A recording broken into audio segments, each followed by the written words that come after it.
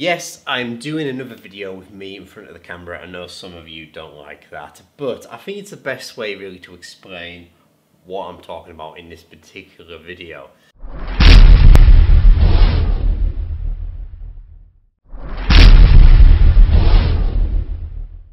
So Android TV is a piece of firmware that I think is brilliant. It is obviously a dedicated operating system for Android TV boxes. It's totally different to the traditional version of Android that you find on the majority of TV boxes that are being knocked out by China nowadays. Mainly because it is built for TVs, and I think it's the easiest system to use, especially for new guys who maybe aren't experienced with Android and they just want something simple and straightforward. But anyway, that's beside the point of this video. So I have here the Amlogic S905. I've already done a few videos on it, and quite frankly the box itself is utter pants. However, Anthony V has actually produced a version of this piece of firmware, which I'll get onto in a second, and made it run properly on this N5 box. So great job. It does actually work really great, and I'll show you it just in a second. Now, I'm not sure if Anthony V is actually part of these guys. I'm not entirely sure. You can correct me if I'm wrong. But anyway, so this group of people, and they call their system atvXperience or atvXperience. I'm not entirely sure which way to say that, so I apologize if I get that wrong. They've produced a piece of firmware that is based on Android TV.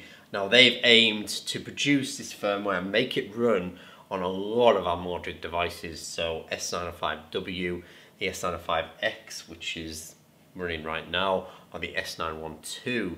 Now, this version is the latest version, and this is V2F, I believe it's called, and it's available right now, and it's available for all the 3 different versions that it's available for, I think, S912, S905W, S905X, and yeah, brilliant, brilliant, brilliant. So I couldn't actually find the other day at my S905X box, but ta-da!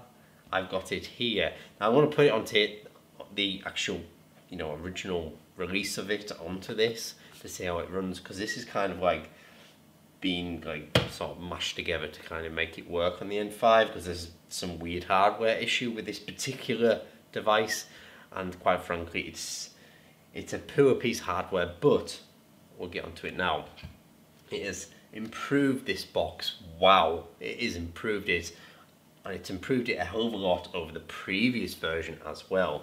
So I actually, because it's Android TV, it enables you to actually hook it up to your mobile phone. It actually allows you to then use voice control. Brilliant, fantastic work, actually getting it working properly. I mean, this is just a cheapy mobile phone, and it works perfectly. I mean, even the voice control, I'll go to Play Store. Let's search for Kodi. Kodi. There we go, I just didn't press the right button there. See what I mean? Works, brilliant. So it's just running through my mobile phone, and it works great. Fantastic, fantastic work, it really is. And I find this, especially this version, is running nice and smooth as well, and a lot smoother than the previous version. There's still some weird resolution issue. That's not the film. That's something else. I'm not entirely sure what that is. But when you first load up the box, it's got set to the wrong display resolution, so you have to change it. I'm not entirely sure whether it sticks to the resolution you set it at, but the previous version didn't. You had to reset it every time you reloaded your box. But yeah, everything's running nice and smooth. I mean, if I go and play these jellyfish files, it does improve it quite a bit. I mean, it's not amazing, but that's the hardware more than anything. But like this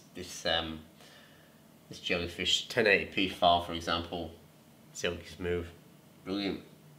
So this box retails like 25 quid, and if you're prepared to stick this firmware on it, you're probably gonna get a box that's worth, it's worth a bit more now, really, when you think about it. But anyway, I'm going to now go and stick this firmware on this box, because I want to see what it runs like on this sort of device, because the this hardware it's relatively good and it's not crappy like that, and it should allow me to install the original release of this.